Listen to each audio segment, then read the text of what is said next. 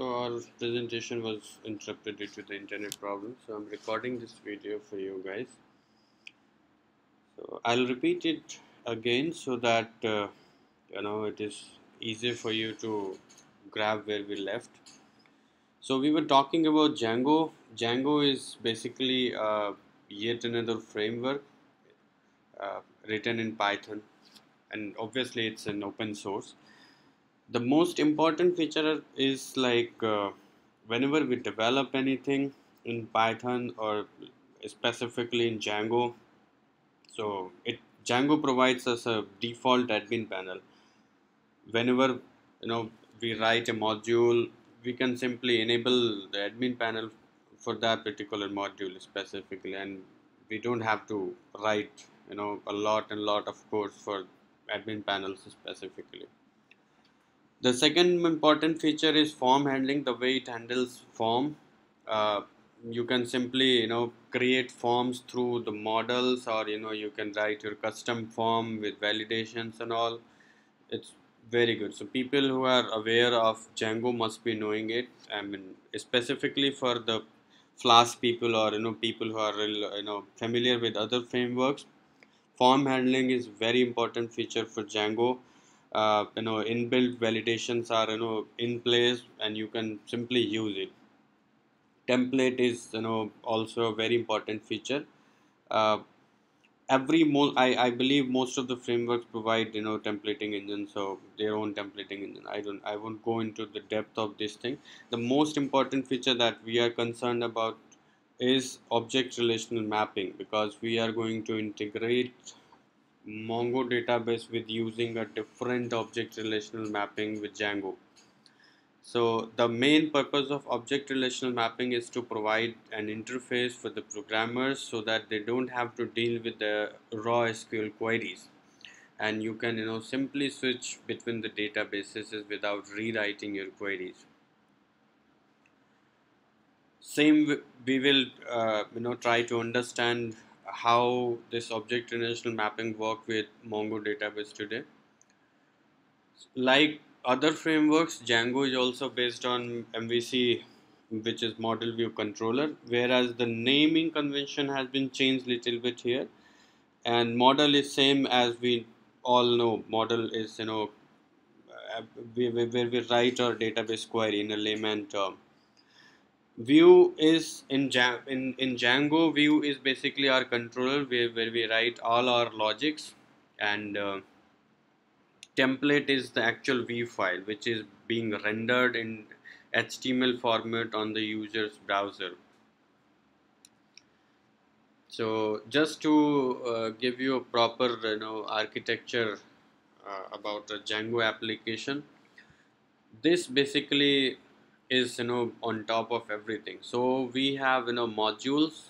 Let's say we have a module app 2 and app 3, and all the app we have respective models, templates and view files, and so is with the other applications.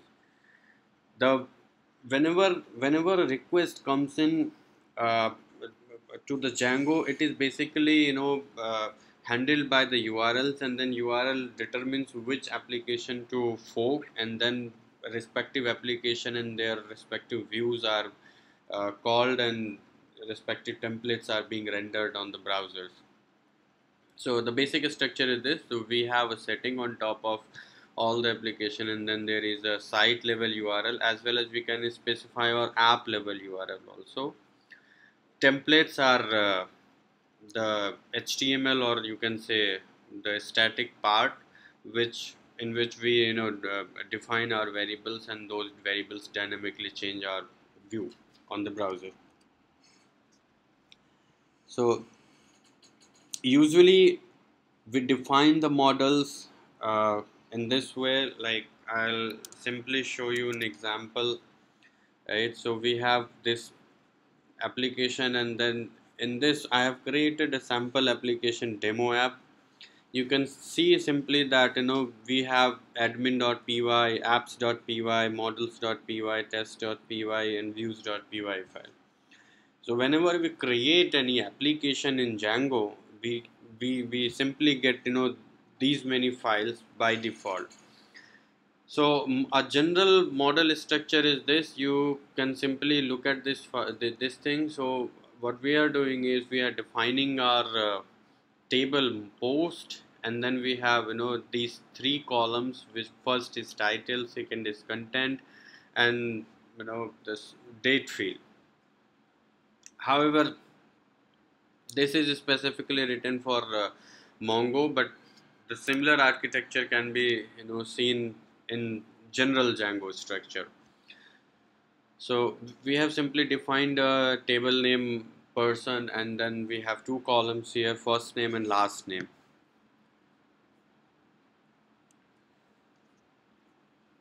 Basic form. So forms are basically of two types in Django. The one that we create manually, and the second one that is automatically created from the model we have defined in our previous slide.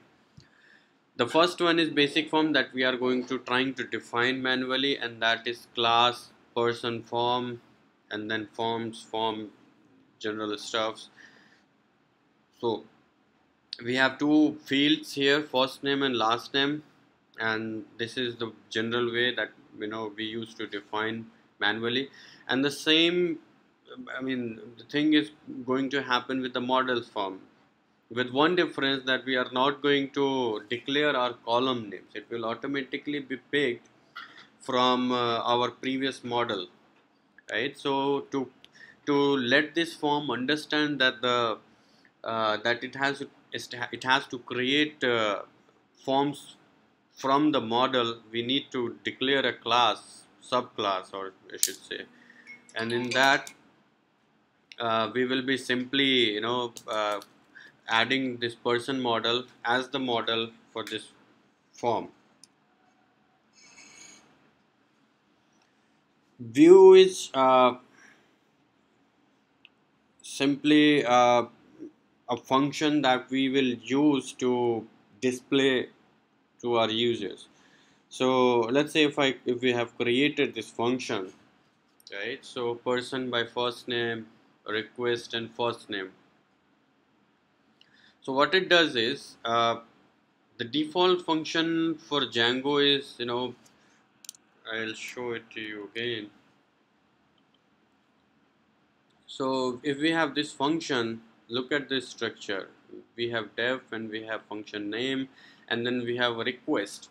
So request is a variable which is being passed to every Django view. It has some default uh, variables that we will use later, but for now the general structure for Django function is this def, first person by first name, request, and then that's it. So here we are passing another variable, this first name. So when we pass this kind of variable, the URL structure becomes something like this. So let's say if I have to search anything by this thing test. So once we write something like this, it is basically treated as the second parameter for our Django view, or I should say the first parameter, because the first one is the hidden. So the first parameter that we are going to pass to our Django view is this thing, the first name. So similarly, uh, it happens like person, and this is the way we query to our databases. Person objects find first name equal to first name. Now the first name is, if you have created it through your model forms, the first name is the first name column that you have in your database, and basically we are querying it through the model, so we will only be talking about the models here. So person objects find, this is basically going to find the first result for you where the first name matches the queried first name. And then once we have found it, obviously you can write some try catch exception handling stuffs here also, but in general, we once we have found it, we can simply return and then render to response is a it is a function that is responsible to render all the variables and along with the HTML files to user's browser. So here the first parameter is the view file that we are going that is going to handle the response format, and we are going to display it on the user's browser. And the second parameter is the variables that we are going to pass to this HTML file.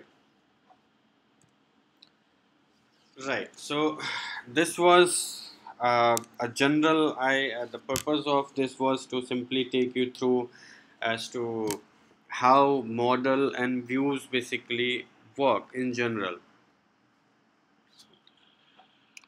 so that it is easier for you to understand. So I'll take you through a simple HTML file, which is this one. So, for example, look at this function that we have just talked about, and then this is the HTML, which is this file, and now I'm going to pass this variable post, which we have just received through our model query, and then we can use those variables like this.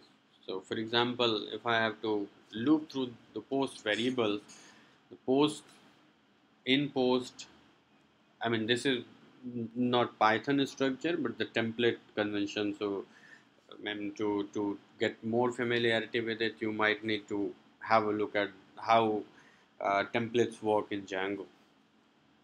But I mean, just to read it simply, you can look at it. For post in post, post title, post last update, content, whatever. So you can do these things.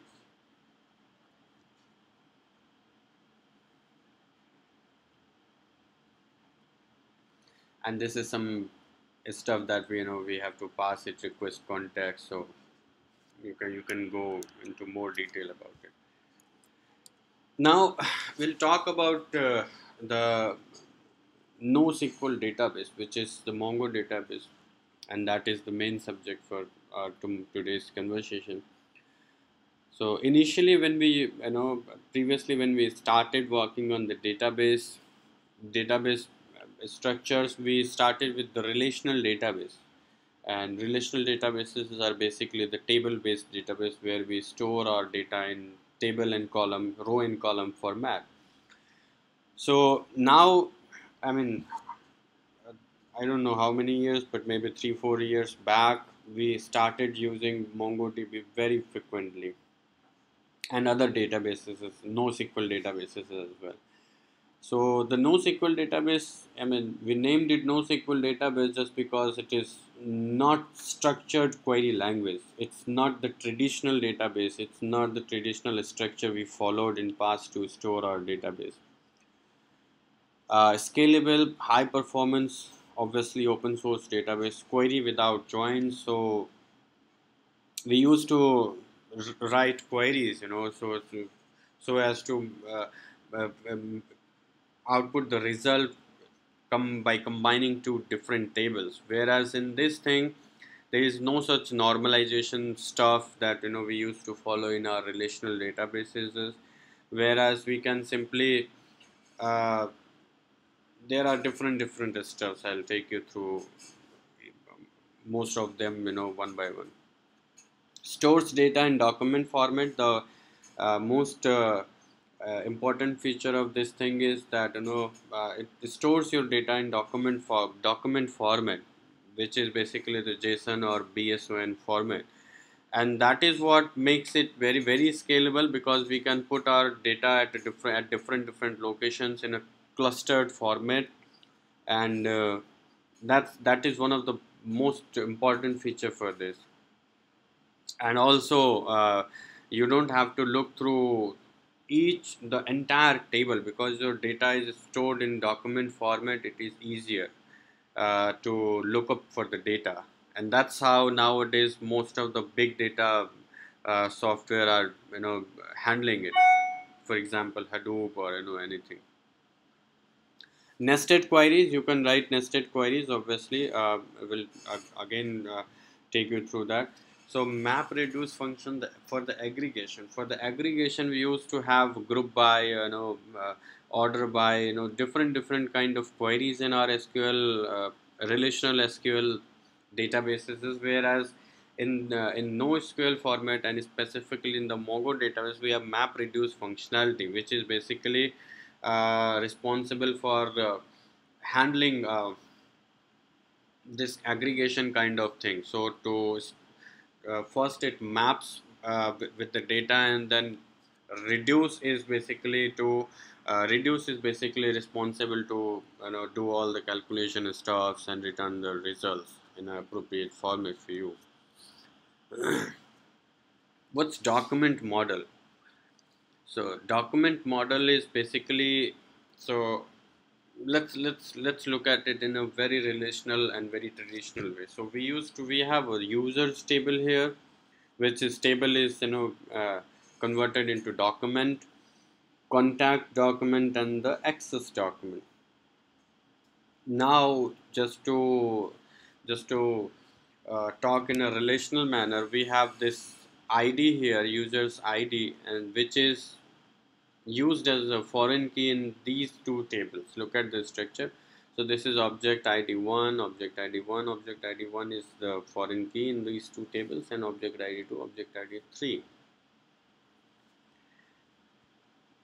So this is how basically you can look at it. It's a purely JSON format, and our data is stored in pure JSON format, which makes easier for us, for our program to look up for a specific data in the document. So just to remind it again, tables have been converted into documents here. So we have user document, contact document, and access document. The data structure, you can look at it. It's simple JSON format, and the other stuffs are same. However, we can do the same thing in a different way. Now, how does the previous slide was basically to make you familiar as to, if as if you are familiar with the relational database, this is the way we would use to store our data into different in three tables. Whereas the way we store in our Mongo database is this thing. So we have, let's say, one document which is, we can let's name it as users, and we have this ID which is the auto assigned ID. You can say primary key, and we have this username field, contact. Now look at it. Now that we are storing our data in a pure JSON format, we can simply store it as if it was a single object, right? So we can say this structure as embedded subdocument structure. So we have contact, and the same thing is we have merged the access document also in this thing. So in this case, we don't have to use the primary and foreign key relationship, which makes it easier for us to query. You can simply think about it. So if we have a user ID, we just have to fetch the contact. We don't have to join two tables to fetch the phone number of a particular user. We can simply look up for the data in one document. How do we query nested? So I'll take you to through the example.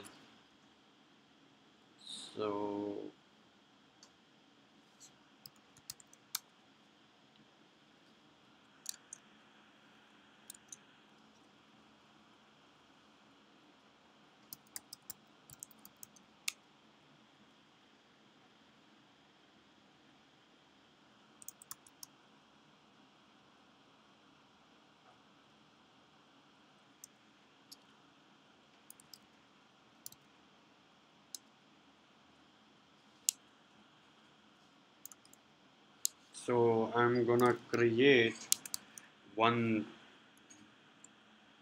data, and that is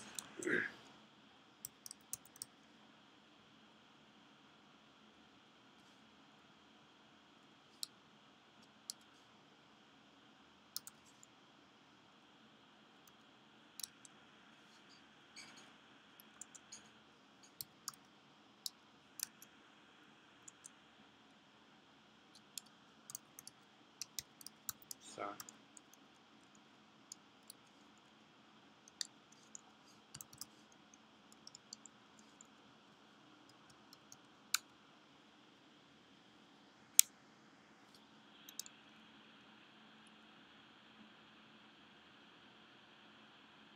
It seems I got the database deleted. However, so I'll have to create it again. So for this is the nested query. It's db.user find contact phone. So you can look at it the way we are querying to users model, users document is we are simply trying to find out this contact and then inside that it's phone.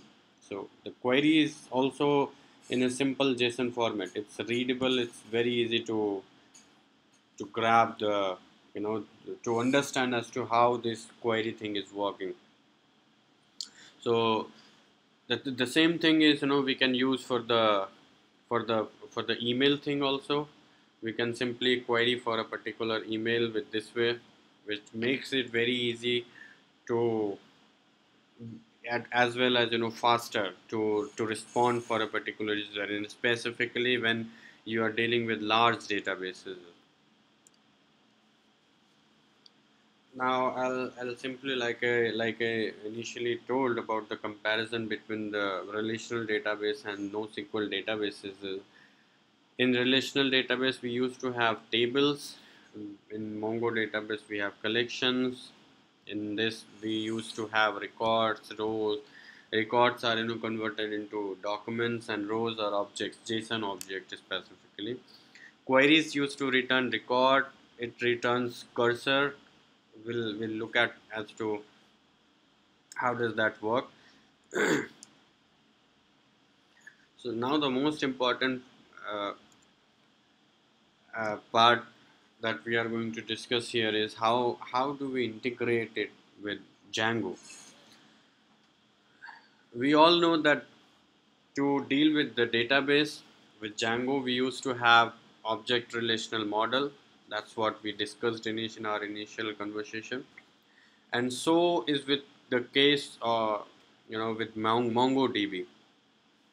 So we unfortunately we have Mongo engine, which is available with open source license, and it is written purely in Python for Mongo database. uh, with this ORM we are not going to deal with the Django's traditional migrations that we used to have, because Mongo does not require it, as well as this ORM also does not provide it. It's similar to Django ORM. Once we have this thing, we can simply, let's say, I am going to show you with the demo. So if you have any virtual environment, you can simply pip install Mongo engine and it will do all the magic steps for you. Right. So with this thing, uh, I'll take you through the code.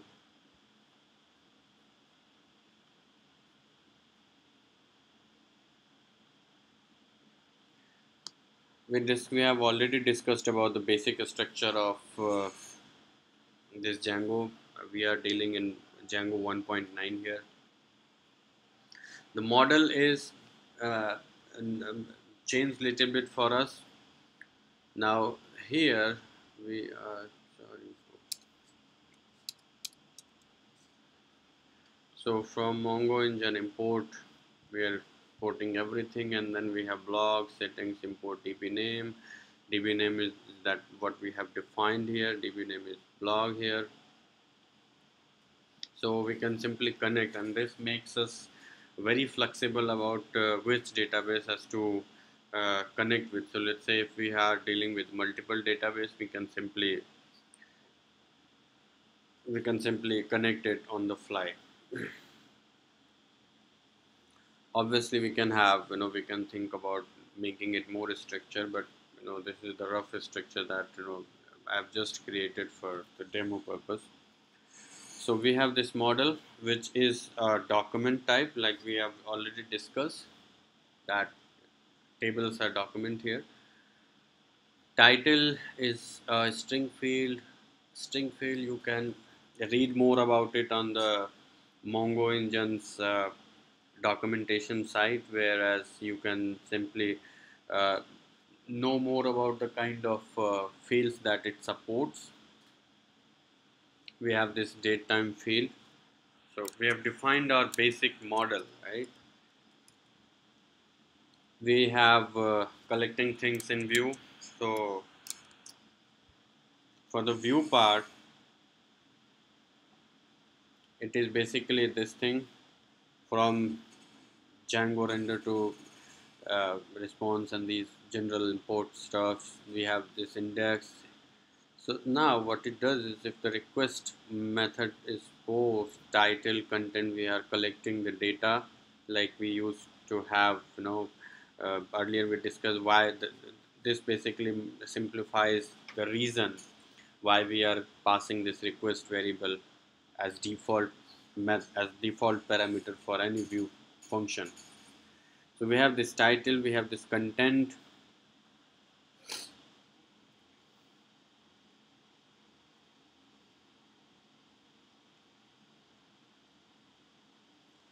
I mean, this is a traditional way. I mean, we can do it in a much simpler way. So this is how we used to create our data in this Mongo engine, right? So we can more simplify it this way also. We can simply pass this thing return dot return dot now.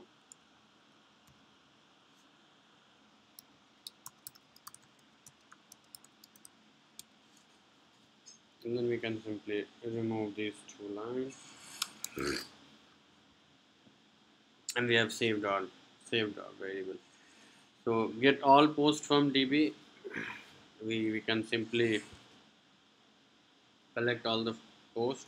People who are already familiar with Django, they must find some uh, little bit different syntaxes here. But if you are looking at it for the first time, you can find it very easy. So if we are going to find trying to find out all the posts that we have stored in the database, we can simply do that. And the output, let me look if we are running the server. Yes, we have.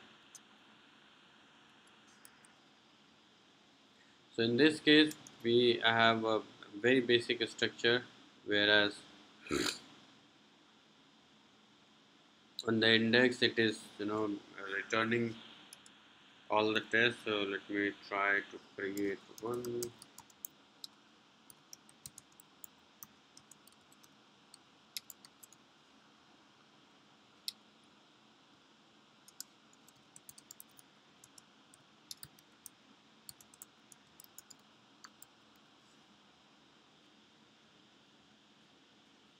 Alright.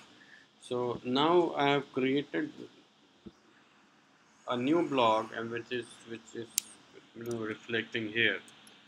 So it should be clear for you to understand as to how this code is working.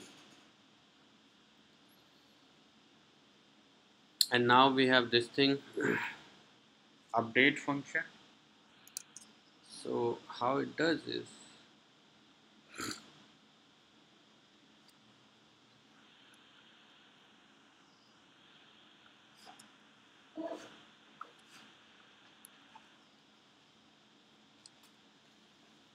let me open the view file at the same time for you.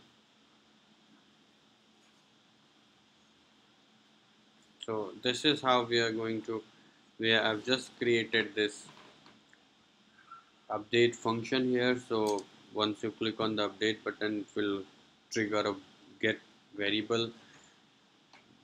Very simple stuff. You can simply pass on a URL also if you want to.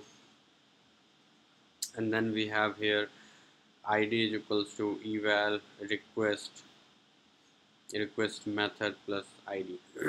So all simple stuff. You can look at this thing here, this id stuff.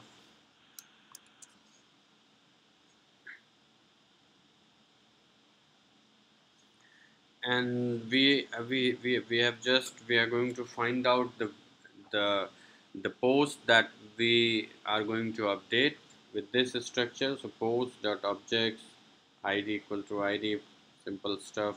Zero is just to because it returns uh, objects, so to find out the first object we are going to append it with the zero index. If request method is post dot title request. So I mean this stuff will deal once we post the data. Elif, if the request method is get, then template is upload, and then params that we are going to pass, and then simple stuff render to stuff template params, and so this will pass on the parameters to the update template, which is a simple update function, simple CSR token, post ID, post title, last update, and then this content.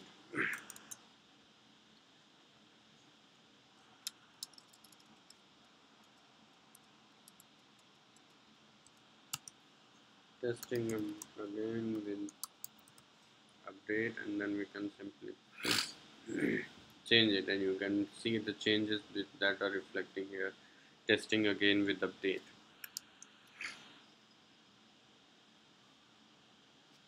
So these are very simple stuff that we have just learned about how we can query to the database using Mongo engine, and how we can uh, display our database. So the main stuff is, if you are already familiar with Django, you will find it very easy to uh, grab the understanding about Mongo engine, and you can simply read the documentations online.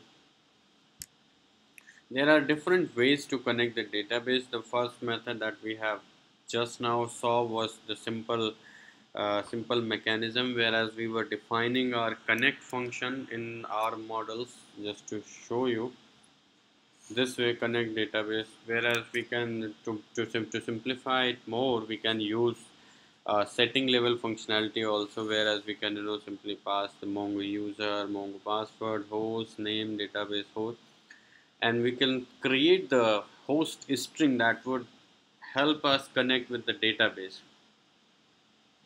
So it is something like I don't know where to write.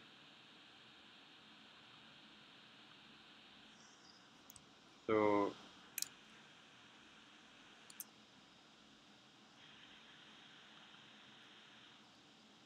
this thing, so we can use to connect this simple string.